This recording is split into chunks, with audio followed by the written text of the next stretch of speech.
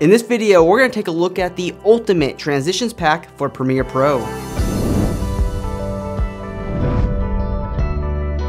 Hey, what's going on internet? This is Josh Noel from SonduckFilm. So these 1100 transitions are for Premiere Pro, and these are awesome because you have pretty much any category imaginable for any type of transitions you're looking to create. And the best part about this is that it's easy as a drag and a drop, and you can apply your transitions just within a few seconds. And in this video, I'm going to show you how this transitions pack works, and at any time you want to learn more about the transitions pack, go ahead and check our links in the video description. It'll take you right to these 1100 transitions so you can learn more. Alright, so when you finish your edit, the first thing you're going to want to do is go into the transitions folder where there's going to be a variety of project files based on resolution. And what you're going to want to do is open up the project file that is based on your resolution.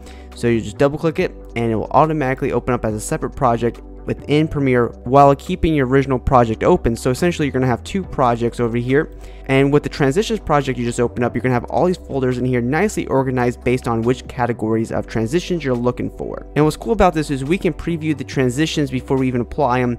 So what we can do is click on the icon view button down here. We can navigate to a folder that we want to take a look at. So let's say perspective, and we can come in here and find a group that we like. So perhaps we'll just do in. And now we can hover over each of these transitions and preview it before we apply it. So let's say we like this transition. All we have to do is click it and we can add it into our main project file here. And essentially what you're going to want to do is make sure that the cut of the transitions are right over the cut of your clip. And now we were able to add this transition within a second. And it also comes with a sound effect that you can keep or delete. And it's really cool just to have that sound effect. So perhaps we'll go into, say, the warp folder here, and we can preview a warp that we like. So perhaps grab this one, put it on top of our cut, and boom, it plays through the transition very smoothly within just a second there. Perhaps we'll do like a light leak. We could do a nice little short light leak, preview it, go ahead and apply it to the cut. And here is our light leak, and it looks really great. And of course you have over 20 light leaks in here, so that's pretty awesome. We can continue to move over some more ideas in here as well. We have so many categories to choose from and so many subfolders that, you know, it's really hard to go through all these in one video. And perhaps here maybe we'll apply like a flat transition, and we'll take a quick look at this preview. I like it, and we'll quickly apply it again just like any other transition. Take a quick look what we applied. That's a pretty cool transition, and if we don't like what we did, we can just undo our apply transition by hitting Control Z.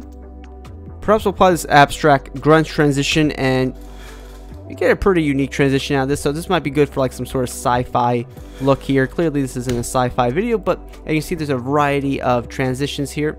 I invite you guys to go ahead and check our links in the video description to check out all these transitions. There's no way we can go through 1100, but this is the gist of how you use the transitions pack and how you can quickly add amazing transitions to your Premiere project and to enhance your commercial work, your short film, or any video work that you do, so you can quickly improve your transitions with this transitions pack.